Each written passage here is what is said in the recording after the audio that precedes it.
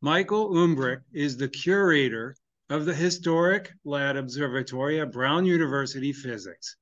Prior to this, he was the coordinator of the Cormac Planetarium at the Museum of Natural History in Roger Williams Park. He is an astronomer, physicist, chemist. He has over 30 years of experience in science communication, public outreach, and museum practices. His research is focused on the history of science and technology. He has also been involved in satellite communications and analyzing the orbital dynamics of CubeSats operating in low Earth orbit. He is an amateur radio operator licensed as W9GYR. He will tell us about timekeeping at Ladd Observatory. Welcome, Michael. And I will stop my share and let you share your screen. Okay, great. Before I start, right now I'm at home, well, in my workshop, and I want to draw your attention, if you can see it, to this clock up here. I'll be mentioning that clock. This is an antique from the 1890s, which I've wired up to a modern timekeeping signal generating system. But let's get started.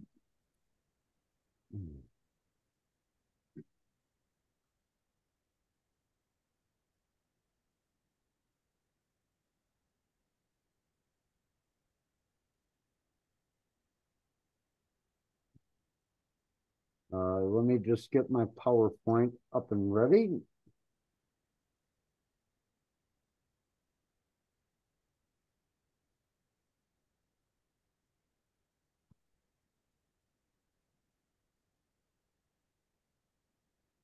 Okay. Can you see the slides now? I can, thank you. Okay, awesome. So one of the things that observatories have traditionally done is measure the correct time by observing stars. And there's a variety of ways that they do it. This image that I found in a book from 1889 is amazing. We have these precision pendulum clocks, and each time it ticks, Is that okay? the dial of the clock is a resonator. It's designed to amplify the sound of the clock ticking. This astronomer is sitting in front of the transit telescope. He has a hat with a tube connected to the side of the clock. This tube is an acoustic transfer tube. He's using it to listen to the ticking of the clock. So you would glance at the dial. Okay, right now it is 1 hour, 2 minutes, and 3 seconds. And each time you hear that click, you would be 4 seconds, 5 seconds, 6 seconds. And then you would sit in the dark, observe your stars. And when you saw something interesting, you would know exactly what time it is and write it down.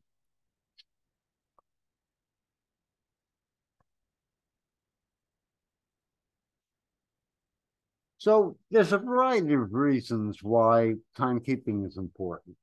One of them, scientific. During the mid-1800s, the railroads were growing so fast, they couldn't keep up with the demand. Between Providence and Worcester, there was a single train track. A train heading northbound from Providence would pull over on a side spur and wait and look at their watch. They would wait for the southbound train to pass them, and then they would move on to the main track and continue. If you didn't have the correct time, head-on collision. This is one of the first photographs, the daguerreotype, that was taken of a train wreck, Valley Falls, Rhode Island. The Providence and Worcester line, these two trains collided because there was a bend in the road. They didn't know what time it was. They continued on even though they shouldn't have. New York Times, 1853. The tone of the articles is a little bit shocking. I mean, today they're pretty staid and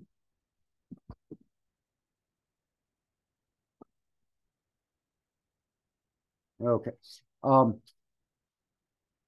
These train wrecks were so horrific. Michael, we just lost your screen. You see it now? Oh, no, wait. I just see. Hold on a second. I bumped the cable.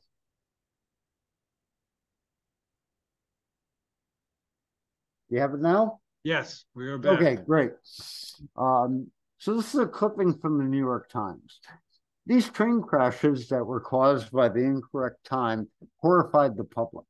There were congressional inquiries. The companies that operated the trains were blamed for it.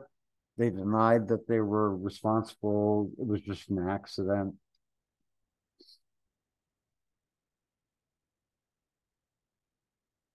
Slaughter by railroad. I mean, the tone of these newspaper articles is like nothing that you would see today from a publication like the New York Times.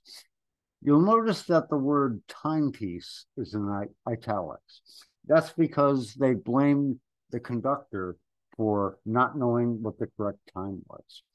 If you've ever seen an old movie, you'll notice that a conductor will reach into his pocket, pull out a pocket watch, and look at it.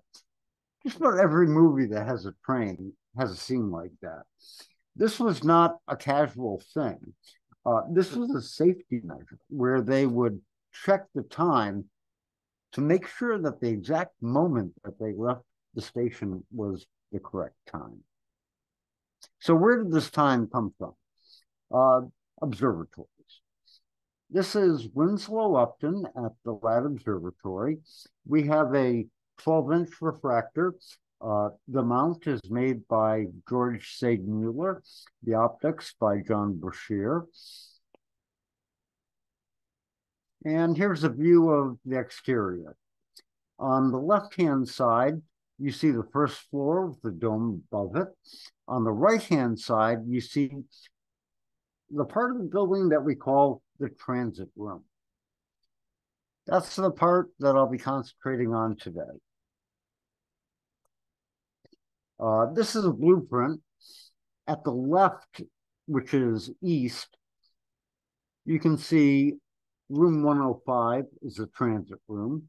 On the right, 101, that U-shaped structure that is sideways is the pier that the equatorial telescope sits on top of. And traveling down the corridor from east to west is where the timekeeping system is within the building. Here's a view looking towards the east. So we see a hallway. On the right, there's a barometer that is part of the early weather station. And you can see a transit telescope down at the end of the hallway. If we look in the opposite direction, towards the west, we see a door that is open that has a clock inside of it and more weather instruments. A transit telescope can only point at the meridian. You can't turn it east or west. It can only move from south to the zenith to the north. This is used to look at the exact time at which a star transits the meridian. So the Earth's rotation is turning the view that we see of the stars so that a star appears to move in front of the eyepiece of the telescope. Another view, there's a second transit shed, which is just a little bit of a distance away from the observatory. This one has a roll-off roof. Just beneath the dome, you'll see a white structure. That's our weather station that we used to have 100 years ago, before the National Weather Service was created. And here's a view of the interior. with the roof rolled off. The first transit telescope that was delivered to lab when it opened in 1891 did not work very well. And so the manufacturer, Sigmuller, constructed a second one, and this is the one that we have today.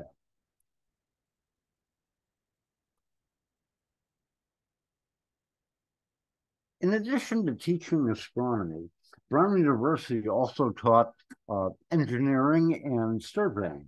And we taught classes that used transit instruments to determine latitude and longitude on the surface of the Earth. This was critically important during both World War I and World War II. Very large numbers of students were being drafted into the military, and they would learn how to navigate via the stars and determine their location on the surface. In order to accommodate these students, we built another transit shed, which had 5 telescopes in it. And this is just a little bit to the east of the observatory. Another view of it from the other direction.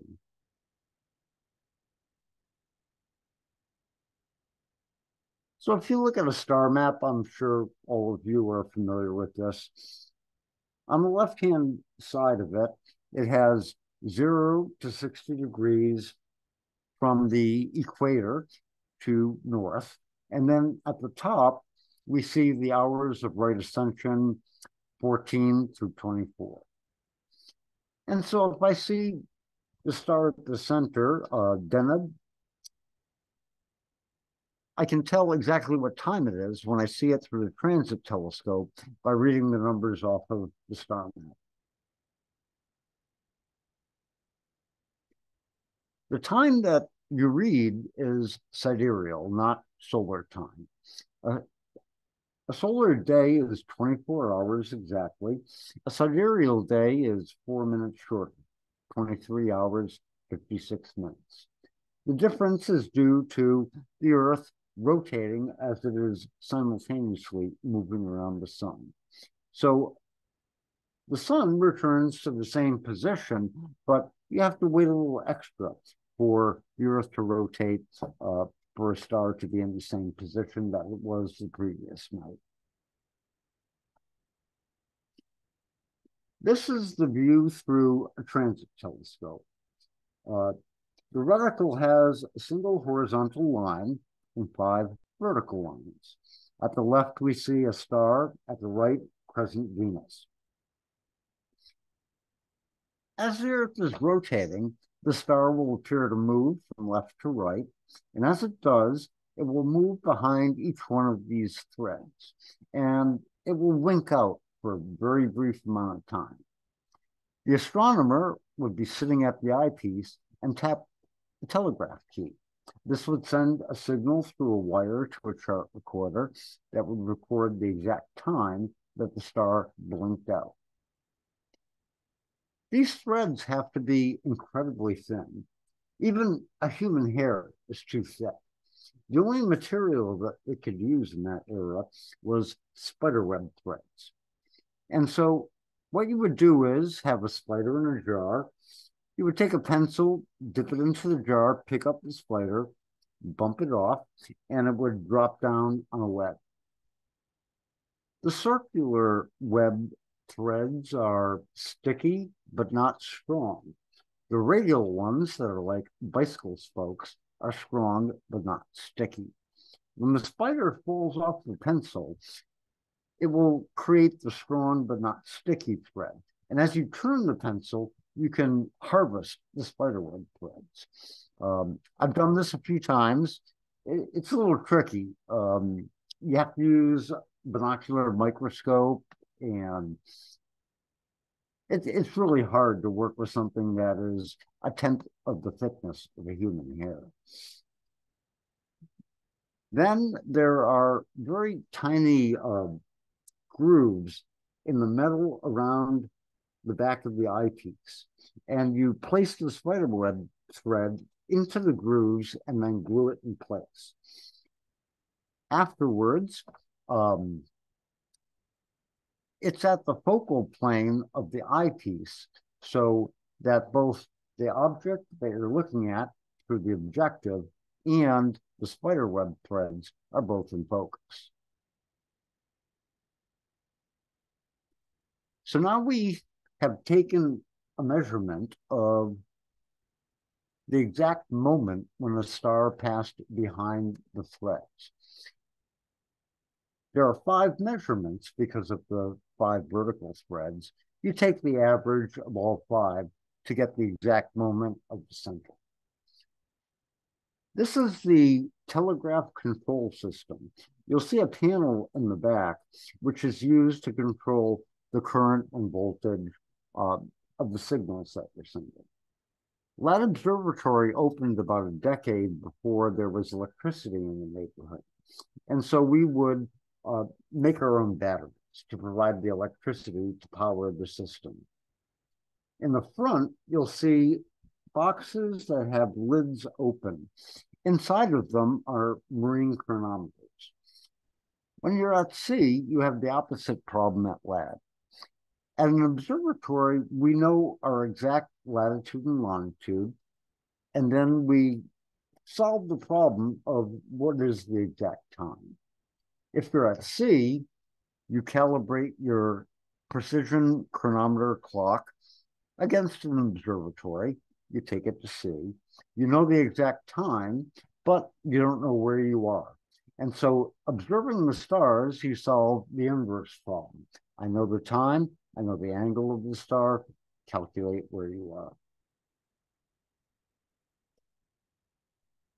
So these are the batteries that power the telegraph system. This is in the basement of the observatory. Those are about 2 liters each. They contain a chemical called blue vitriol or copper sulfate. When you first mix up the chemicals for the battery, and yes, we didn't just go to buy batteries at the store. We had to buy the chemicals and make the batteries ourselves. When you first mix it up, it has a intensely blue color. But as the battery starts to die, the color of the liquid gets fainter and fainter. I can tell that those batteries are in need of refreshing because the blue color is not very intense. So the signals from the astronomer tapping the telegraph key are sent to a machine called a chronograph. You'll notice that there are weights underneath it. You wind it up like a clock. As the weights very slowly drop, there's a governor in the middle that regulates the speed. The drum turns once a minute. And as it does, that little carriage that has a pen will move from left to right. And so when you look at a close-up of the paper record that the pen has left, you'll see that there are lines that are vertical, 1 minute apart. It's also connected to a clock. And so the clock will send a pulse every second that will make the pen move from left to right and back. And so you can count the number of seconds from the clock and the time that the astronomer observed the star and measure the offset. This can be done to 1/100th of a second. That's considerably more accurate than your cell phone today. This system, a typical cell phone might have an error of 100 to maybe even 500 milliseconds. This system that we operated a century ago was accurate to about 10 milliseconds, which is about as good as the time on your computer, maybe even a little better.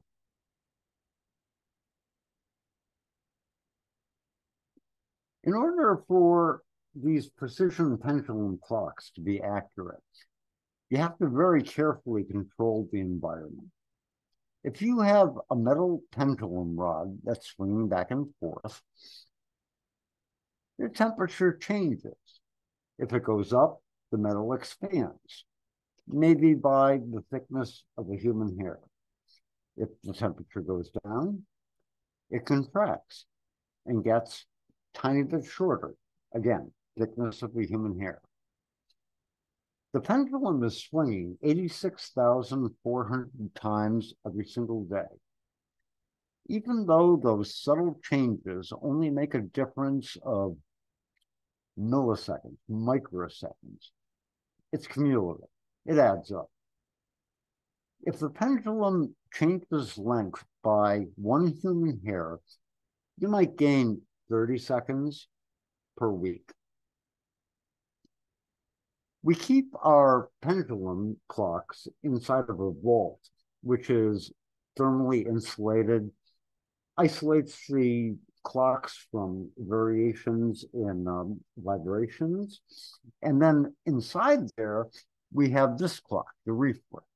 You'll notice that there is a glass bell jar at the top above the dial, and then a tank underneath. What you see to the right is a bicycle pump. You evacuate some of the air from inside this tank to keep it at a constant temperature and pressure. Not quite a vacuum. During the early times when this clock was built, they didn't have oil that could withstand a vacuum. It would evaporate. So it was operated at about 80% of an atmosphere. So the goal here was not to have the least amount of air. It was to have a constant amount of air, temperature, pressure, and humidity. And once you seal this clock, you can't adjust the pendulum to make corrections to calibrate it. So what you do is you let a little bit of air in, pump a little bit of air out. As you change the air resistance inside the tank, you can speed up or slow down the clock until it gets to the correct rate. That clock is set to sidereal time. This one is set to solar. Inside, there is a brake circuit mechanism. Each time the pendulum swings back and forth, it bumps into a tiny little lever and closes a switch, and that sends a pulse of electricity through the wires. The observatory in Providence was wired up to many different clocks. You can see here that there were literally hundreds. Every day at noon and 8:30, we would send a pulse to all of these clocks throughout the city, especially the fire stations. They had bells, whistles, some sort of an audible signal. And when the people in the neighborhood heard that, they knew that they could adjust their clocks to our precise time. The temperature variations in an observatory also happen inside somebody's home. And so if you have a pendulum grandfather clock, it's going to run at a different rate in the summer versus the winter. And you would very often have to make adjustments to it. And those adjustments were done this way. In later years, they had radio signals, telephone, but before that, you would literally listen for the correct time. Some observatories in port cities, they would connect their clock to a cannon. Each time at 1 o'clock, 8:30 p.m., the clock ticked. It would send a pulse of wire that would ignite the gunpowder, and fire a cannonball. And the ships in the harbor would hear that and adjust their clocks, knowing that it was the correct time. I really want a time cannon. In the 1890s, just before LAD opened, we used to get time signals from other observatories. But the problem with sending a time signal via telegraph is that a hurricane, a blizzard, knocks your telephone poles over, cuts the wires, you lose the correct time. So having it local shorter wire lengths is an advantage in terms of reliability.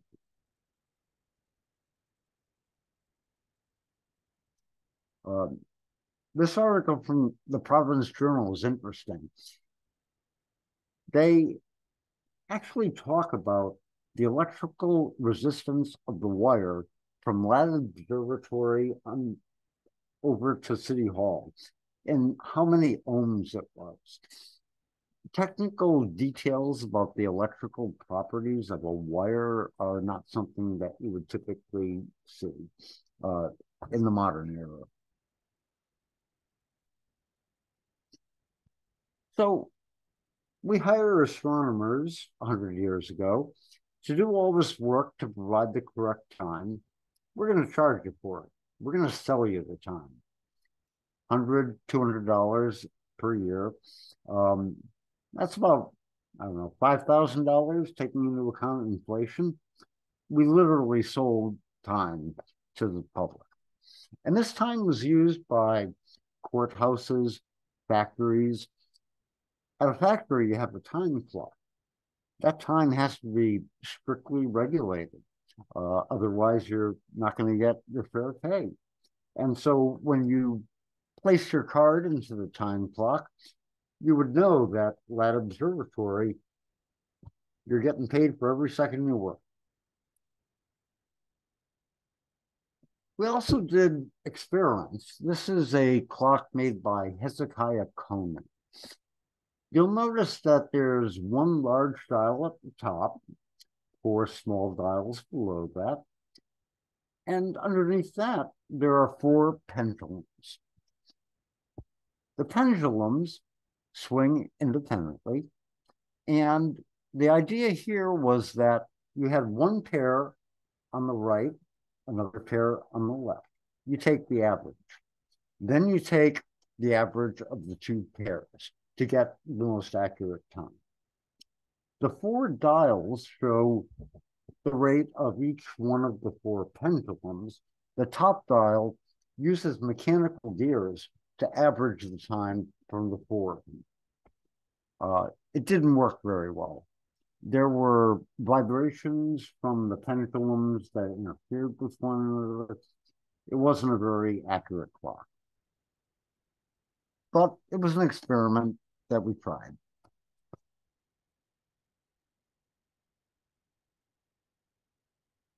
If you measure the exact time and can instantaneously compare it to someone else, you can tell the difference in longitude. So imagine that the sun is rising, and in Boston, you see it transit the meridian. A short while later, you see it transit in Providence, and then New Haven, and then New York, and so on. By measuring the exact time between those meridian transits, you can calculate the exact longitude difference between the locations. At one point, the astronomers at Ladd wanted to compare Ladd Observatory's position to Washington, D.C. The American Telephone and Telegraph Company, now known as AT&T, had telegraph wires running from Providence to Washington. During the daytime, these were used for stock prices, commercial traffic, but at night, businesses closed, and they let us use their one and only wire that ran between the 2 cities to do a scientific experiment. This was kind of a big deal. I mean, can you imagine if I wanted to shut the internet down to use it for my exclusive use for just an hour? We totally shut down the entire telegraph communication system just to do this one experiment. So here we see a chart recording of that experiment. The Riefler is the Ladd Observatory clock, and then we have Washington. And you'll notice that this is the chronograph recording where the horizontal lines are the minutes, and then those tick marks that you see going from left to right are the seconds. And you'll notice that one of the clocks is running at a different rate than the other. And that's because one is solar time, the other sidereal. And so they kind of go in and out of sync. This is sort of like tuning a guitar by listening to the beats. By having two clocks that are not running at the same rate, you can measure the exact offset by looking at the subtle differences between how they drift in and out of phase from one another.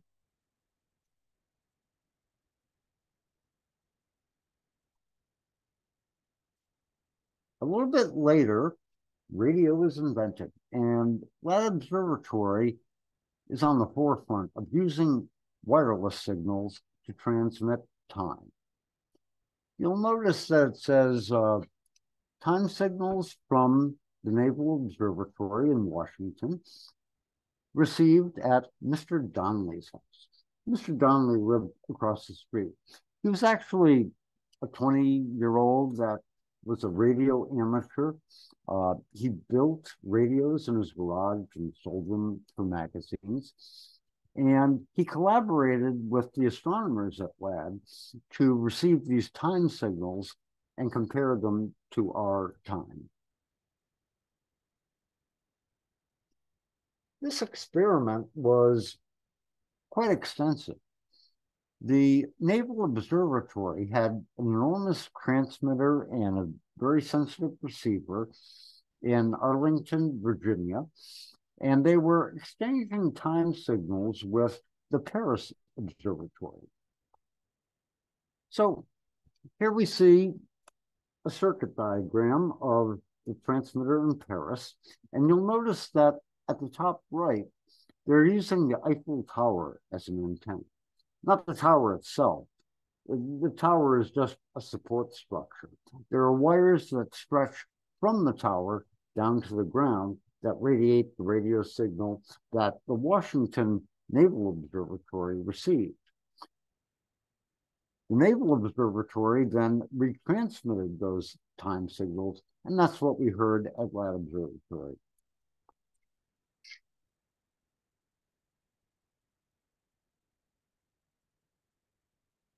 If you look very closely, that little shed at the right that has the 5 transit telescopes in it, just above it, there's a vertical line. This is a glass plate that was taken around 1905 or so. We scanned them at ridiculously high resolution, kind of like one of those crime scene television shows where we can zoom in and look at it in detail. That line is an antenna on the roof of Mr. Donnelly's house, and that's where they made the observations.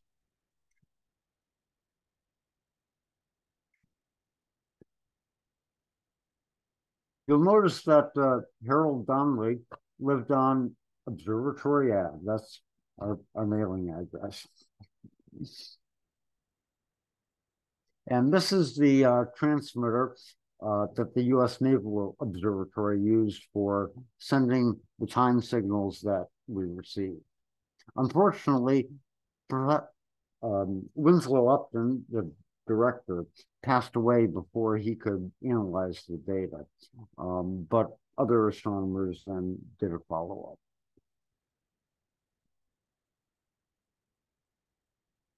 If you're ever in Providence, we're open on Tuesday evenings to the public.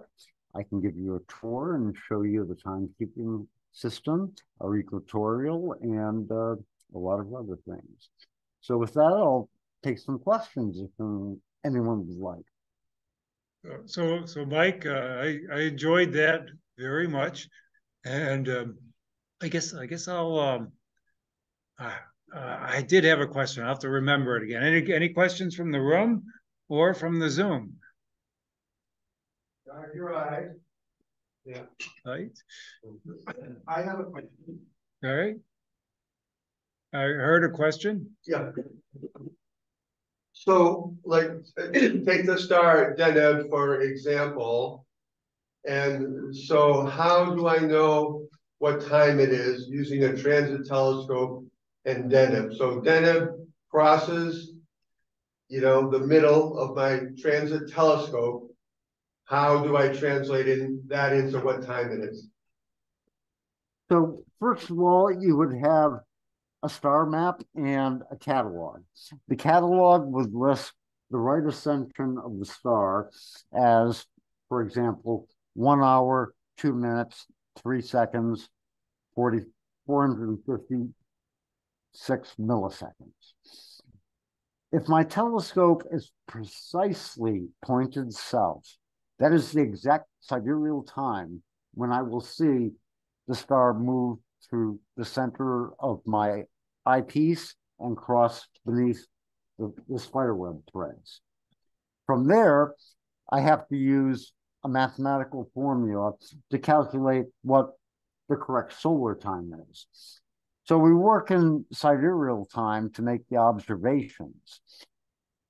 Think of it this way. You have 24 stars arranged above the Earth's equator. There's a 1 hour star, a 2 hour, a 3 hour. As the Earth rotates, each one of these stars will cross through my spiderweb threads. And I know that that is the correct hour. So is it the same formula that's used for all these observations? Yes, because it's all dependent on the rotation of the Earth. And so it doesn't matter which of the 24 or 500 stars that I choose. Once I measure the exact sidereal time with an observation, I can then get the solar time by using that same formula. Does that formula change based on my latitude? No, because at every latitude, the star is going to cross the meridian at the same time. Okay. Can you share, not necessarily now, but I would be interested. I'm a math teacher. I'd be okay. interested in that formula. I'll send it to the club. Yeah. Okay. I'll forward it. Thank you. Very good. I have a couple of questions. First one is related to sidereal time. The speed at which the Earth moves in its orbit changes because it's an ellipse, not a circle. And does that have to be taken into account to get an accurate reading of sidereal time? So there's a couple of ways to approach that answer.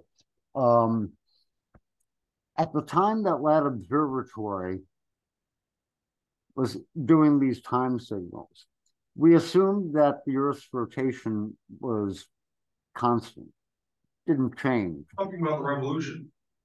Oh, look, hold on a second. We assumed that the Earth's rotation was constant. And then 3 decades later, it was discovered that yesterday is a millisecond different than today. Mm-hmm. And tomorrow is a millisecond different from today. The kinds of errors that you're talking about were much smaller than anything that they could have dealt with during that era. Your question becomes important when you start to get clocks that are more accurate than the ones that we have. I see. The second question I had was, did over the time span when these time observations were active, did precession of the equinoxes enter into it? Oh, that's even smaller than the milliseconds of Earth. No, that's not. Well, it is significant for star maps. Over 50 years. This gets back to the previous question too. When I write a computer program to calculate a pendulum or timekeeping, I'll use a value for gravity that is 6 significant digits. My measurements are 6 significant digits. But at the end of the day, it all gets rounded off. I see, thank you. All right, Steve, you had a question? Yeah, I was just curious. You're dealing with spider webs here, and how often did they have to like replace those spider webs? That's just fascinating to me. We have a telescope, and I don't know exactly when the spiderweb threads were installed, but I assume it was around 1860. One of the 6 is broken.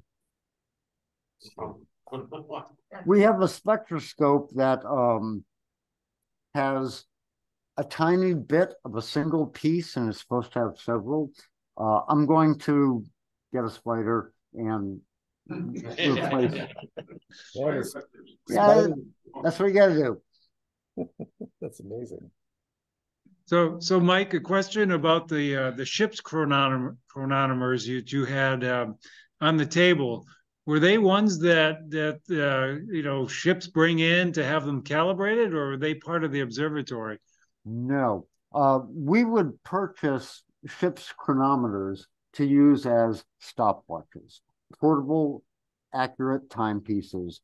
So they were designed and sold to ships, except that 1% of the sales would go to observatories. And we would use them if we went to Virginia to watch an eclipse or a transit of Venus, and use them for precision timekeeping. So they're intended for ship's use, but those were not ever on a ship. Okay. You can't run a pendulum on a ship because of the rocking of the boat. So actually, in a marine chronometer, you have what's called a balance wheel. There are 2 pieces of spiral metal that come out from a central source, and they have a small mass on them. The spiral is a bimetallic strip, 2 metals that expand or contract with temperature at different rates. And so as the temperature changes, the 2 pieces of metal will get further or closer to the center, and that will change the rate to automatically compensate for the temperature changes. The box is gimbaled. You have a ring which can rotate and say forward, backwards, and that is on another gimbal that can rotate left and right. So as the ship is tossing and turning on the rough seas, the surface of the clock, and more importantly, the balance wheel underneath the dial, is perfectly level with the center of the Earth. And so that's how you get around the whole problem of can't use a pendulum at sea. cool. Question from the room? Not a question, but just an observation. I remember reading that during World War II, when they were using spider webs to make bomb sites, that they used black widow spiders. That they used, the story that I heard was that it was actually an astronomer who kept the black widow in his office and kind of freaked out the other astronomers. He swore that black widow spider threads were better. I don't believe that the military ever did that. They did, however, have these rectangular frames with an axle and a little crank. They had factories where people would harvest enormous amounts of spiderweb threads to use in military gun sites and so forth. I doubt that those were Black Widow. At Brown, we have environmental health and safety, chemical, radioactive, biological hazards. I actually got permission to get a Black Widow because I wanted to test the theory about whether or not they were better spiderweb threads. But I was really worried that the custodian would clean my office and bump into it, and you don't want that happening. Very good. Any other questions or thoughts? I've had a good relationship with that cosmologist back in the day. this is fascinating. I'm always impressed by some of the practical aspects that the people used their telescopes and clocks and the things they had to do back then, and I'm sure it's done now. Like there's transit telescopes now. This stuff is still being done in some way, right? Well, you use a radio telescope and you aim it at a pulsar. And it's the same basic principle. You wait for the signal to reach a maximum as the Earth's rotation moves your telescope across the pulsar. But it's not so much done optically anymore. Another way that you can do it is a zenith telescope. So you have a pool, a large aperture, not very deep. You fill it with mercury. You start to slowly spin it, and it forms a parabola. Perfect optical surface, reflected. And it's looking straight up. So you know that the center of your view is directly above the center of the Earth. That's one way, another way that you could get the exact time. But pulsars are pretty much the standard these days. Cool. Okay, Steve? Steve, you're muted. Steve, you're muted. Sorry about that. You mentioned that there were transatlantic communications by wireless where they rebroadcast the time signal.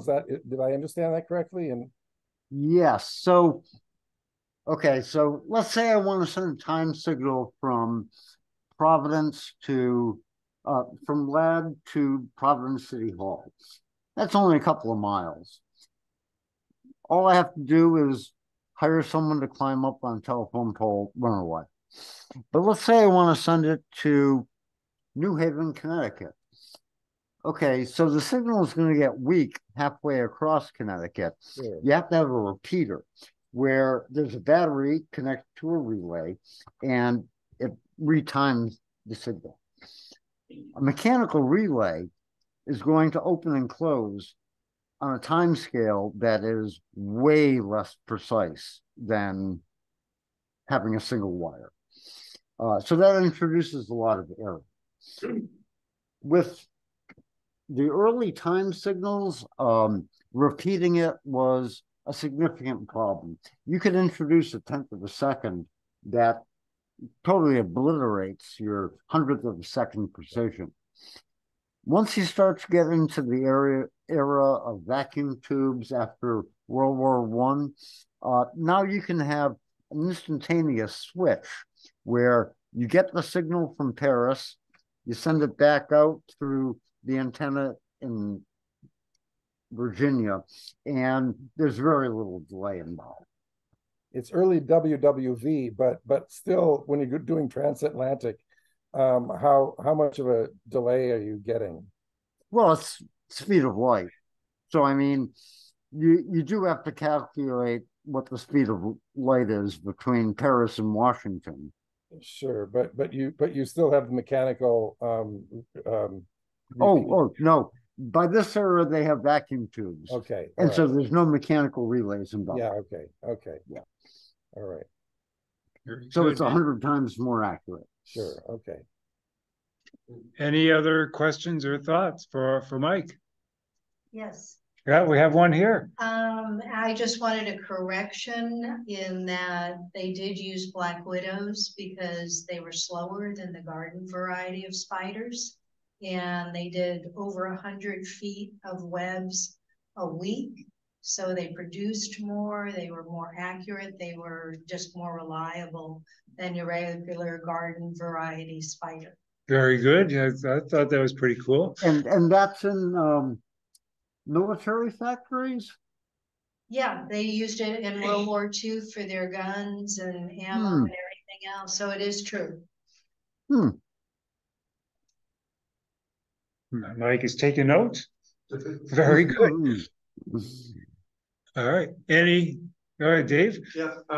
what happens or what takes place in any meaningful way at the Royal Observatory in Greenwich? Like that observatory, my understanding is that it is primarily a museum and educational institution. What did they do to establish the prime meridian? I thought you were asking about how it's used today. I did, but now I've changed it. Oh, okay. So you can pretty much pick any place in the world to define 0 degrees longitude. You can pick the pyramids in Egypt. Yep. Not a good choice because there's no observatory that has been making measurements for decades, centuries. Basically, Greenwich had a long history of continuously observing, which meant that their knowledge of where they were in the world was better than most observatories. So that was kind of the reasoning behind the selection of that site. Does that answer your question? Sure, thank you. Very good. Any other questions or thoughts for Mike? Mike, I enjoyed this very much, and I want to thank you very much for your presentation. I think a round of applause.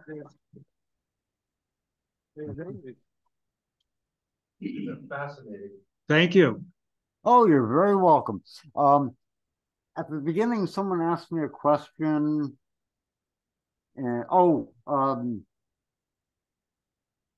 The sidereal solar time. Was that the question that? There was a question about that, yes. Okay, they wanted to know the formula for it, right? Yeah. Yeah. Okay, I'll look into that. Yep, send it to me and I will forward it on to Dave. And I also sent you a copy of my slides, and if you want to share that with the group also. They're on the drive already. Awesome. Right.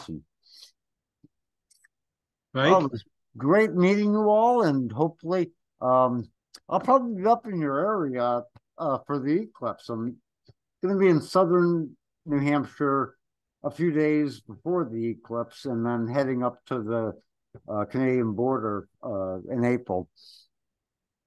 You might see some of us there. Yeah. Be sure you get up there some days ahead of time, or you're not going to make it. So I was planning on just picking a public park or something to set up a small telescope. But if you're planning a specific place where you think might be good, let me know. What I was saying is you can't wait until Monday to go up. You need to go up like You're gonna go up Saturday, yeah. at least Saturday. Oh, I'm not going to stay I'm going to be sleeping in southern New Hampshire, drive up, come back. I'm not going to. You're not going to be able to. My point is you cannot do that that. Monday. The traffic is not going to allow that. Oh. There are only 2 roads around the White Mountains that head up into that part of New Hampshire. I know that. And they're both going to jam. I know. Yeah, expect hours, 8 hours or more of traffic. Really? And I went down to Columbia, South Carolina for the eclipse, and my oldest daughter was right in the center of it where she lives, and there's like interstate highways everywhere, and they were jammed. So I experienced the same. I had 2 different interstate highways going north, each with 4 lanes going north. Nobody is moving. It was amazing. Wow. A little bit of a reality. We have Route 3, so no worries. Yeah.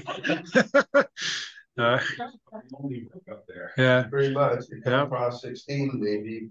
Plan for a week. All right. Yeah. All right, Mike. Thank you. You can be a Oh, little. you're very welcome. I'll probably sign off pretty soon. Thank you so much. Thank you. Thank you, Mike. You're welcome. Have a good day. All right. Bye. 89 is only 2 lanes. Let me share my screen here. You're not getting up there. Let me actually this stuff for you.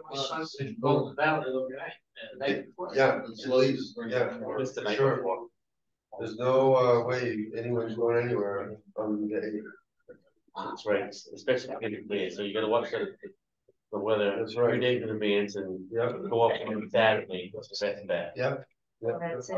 Actually, today I'm going up on Friday. myself. My son lives in Milan, about Berlin, but even from Milan to get up here, because he's just right at the edge of it. Right. Through the winter, that would be a terrible drive. Yep.